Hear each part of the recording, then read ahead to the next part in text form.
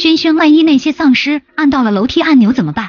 没事，我已经在手机上把楼梯按钮销毁了，他们肯定进不来。琪琪，这里也快要待不下去了，我妈妈在高级公寓留了一间房，要不我们搬过去吧？好呀，一切听你安排。那我们赶紧穿好防护服，收拾一些必要物品，快速离开。可是外面全是丧尸，我们要怎样才能去高级公寓呢？琪琪，这个不用担心，系统给我建立一个通往公寓的跑库。收到，老板，跑库已生成，我只有在这危机时刻才会出现的哦。可是轩轩，我不会跑酷怎么办呢？没问题，那只有我抱着你跑了。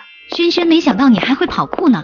你以为呢？在这个末日生存下来，需要具备很多技能的，不然就得成为这些丧尸的晚餐了。公寓里也有准备好的物资，希望能躲避几天吧。不说了，我们要赶紧快点跑去公寓，如果被丧尸跟踪过来，那可就麻烦了。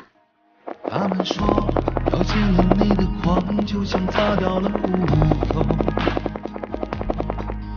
他们说要顺台阶而上，而代价是低头。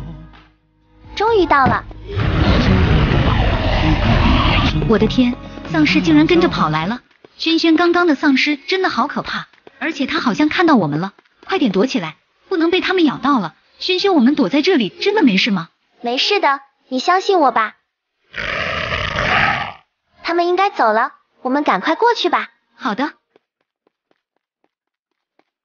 我们赶紧上电梯。吓死我了，丧尸的叫声好恐怖。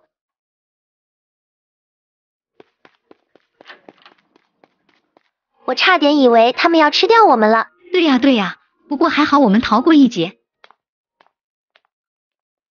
欢迎收看今日新闻。由于这次丧尸病毒非常严重，医学专家猫先生带着医护人员来到了本镇，他们会给我们消除丧尸，赶走病毒。我们一定要好好感谢这些天使。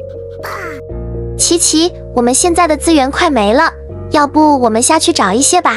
好啊，之前我们搬到这里的时候，我看到超市的门被丧尸撞坏了，里面应该还有一些资源。那太好了，我们赶紧穿防护服去找资源。